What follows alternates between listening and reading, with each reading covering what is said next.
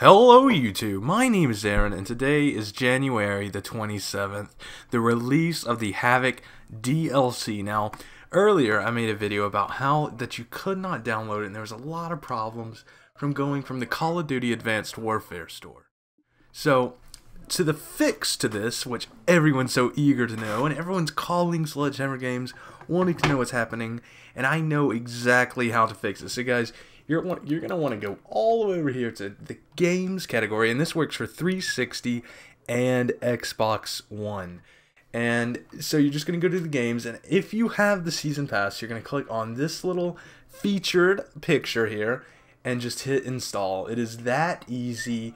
It's 6.73 gigabytes, so depending on your download speed is how fast or slow it is going to download. But I just wanted to make sure I got that out to you guys, that there is a fix. Now, it is, the fix came later today, and it was exactly like I thought it was going to be this morning, which was the game's not communicating to the Xbox Live store, like the marketplace.